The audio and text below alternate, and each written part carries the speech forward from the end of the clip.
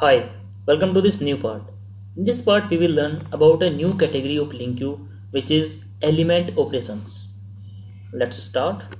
So we will learn what are element operations, where and why should we use element operations, what methods are available in this category, what may be the examples of element operations. So all these things we are going to learn in this video. First of all, let's understand what are element operations. Element operations are used to return one specific record.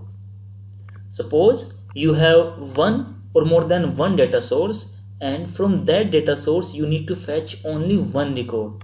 Then in that scenario we use element operations. Now the type of the element depends on the data source. If your data source is of type integer or characters, then you will get integer or character as a output.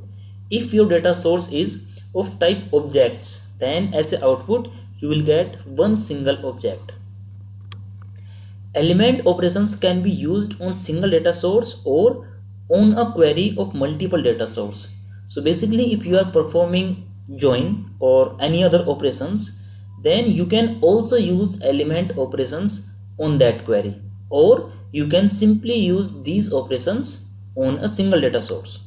Now let's focus on the examples of element operations. Suppose you have a data source, and from that data source you need to fetch first record. Then in that scenario we can use element operations.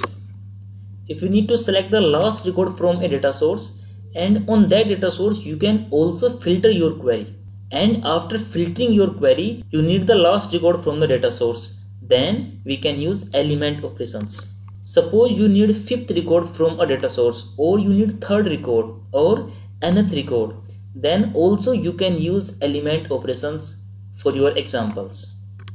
Now let's understand what methods are available in the element operations. First we have element at, then element at or default, first or default, last or default, single or default.